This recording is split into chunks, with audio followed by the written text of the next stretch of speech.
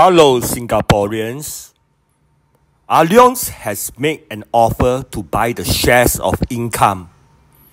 I really hope the shareholders will refrain from selling their shares.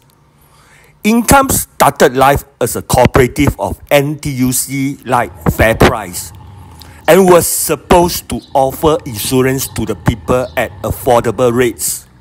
Years ago, it was made into a company and ceased to be a cooperative.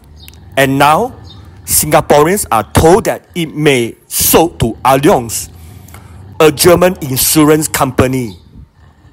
Income was founded to serve a social purpose and a social need, and I think it's wrong to sell it.